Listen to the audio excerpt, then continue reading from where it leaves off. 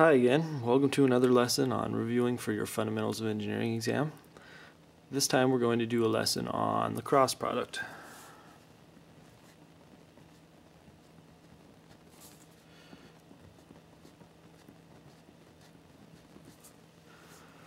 The cross product is a way of multiplying two vectors together, and the result is a third vector that gives you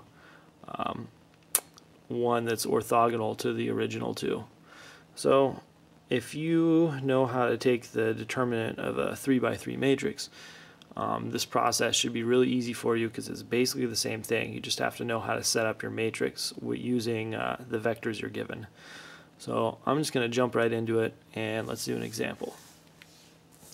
Suppose you're given vector A equals 2i plus 4j plus 9k. Vector B equals I plus 7j plus 3k.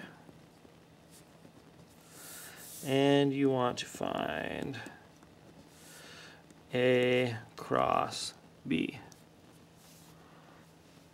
Okay, so solution is pretty straightforward.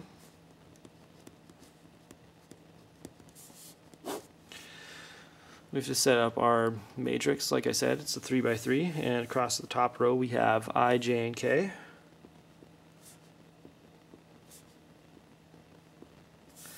And then just the I, j, and k values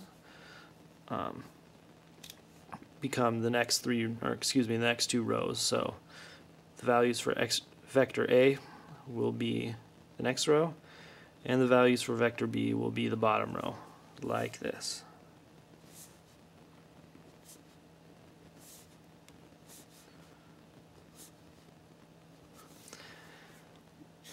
And just like when we take the determinant of a 3x3 matrix, we're just going to copy the first two columns again.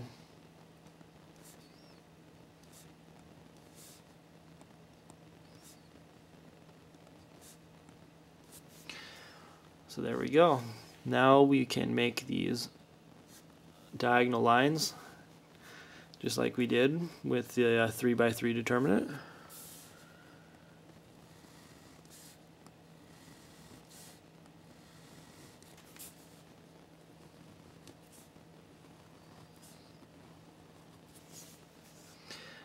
And we multiply. So remember, when we go from this way, these values are going to result in a positive product. These are going to result in a negative. And we can't forget to multiply these i's, j's, and k's because those are part of it too. We have to carry those along. So this gives us 12i going this way. The next one would be 9j, and again that's positive, plus 7 times 2 times k is 14k. Now we're going to go back the other way. We have 4 times 1 times k is 4k, and that one is a negative because we're going in the other direction, remember, minus 7 times 9 times 7 times 9 times I, and that gives us 63i.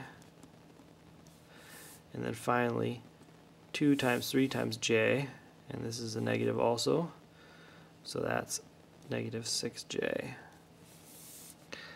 And combined like terms we get negative 51i, that's weird, plus 3j plus 10k.